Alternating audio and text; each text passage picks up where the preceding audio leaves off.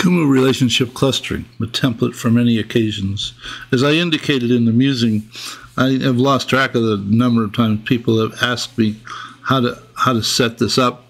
And it happens so infrequently that every time they ask, I have to go figure it out again. So this time I decided that after I figure it out, I'm actually going to create a template so I don't have to go figure it out again. And if somebody wants to do it, I can just send them a link to the musing. So in this particular instance, the way the template is set up, it's set up for 3 types of elements. It's set up for organizations, projects, and people.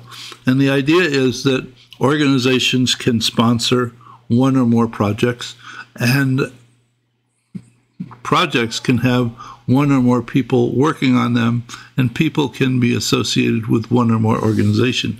Now, I used the default definition for organizations. I didn't add any fields because I felt that when somebody wants to use this in a particular instance, they'll figure out what other pieces of information they want associated with the organization, projects, and people.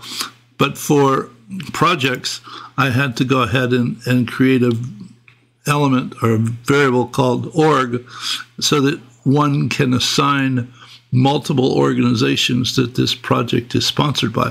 See, the thing is, rather than in organizations defining what projects it's supporting, you actually put it together backwards. So you identify the organizations in the project, you identify the organizations that are supporting it.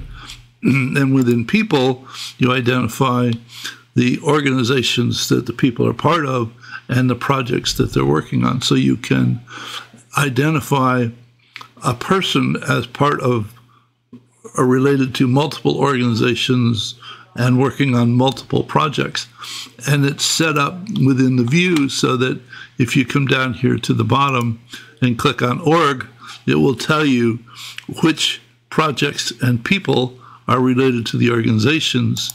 And if you click on project, it will tell you which people are related to the projects. So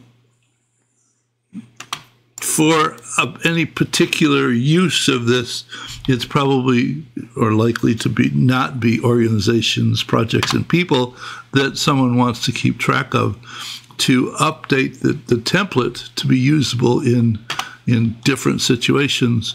One only needs to change a few things. If you go into the view, you need to change the definite what the elements are that you're keeping track of so they show up in the legend. You need to change the types down here so it searches for the right ones and makes them the right color.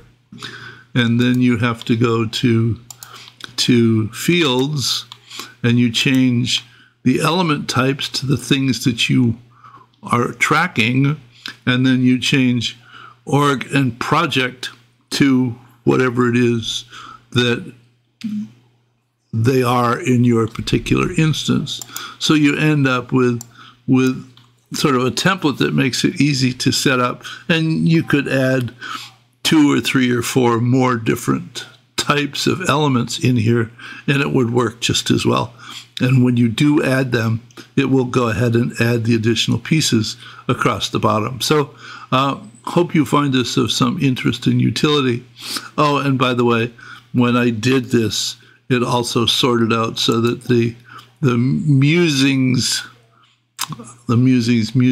thing was updated so that the clustering is now down here on the bottom, as opposed to on another view, which makes it all in one place, so that you can search by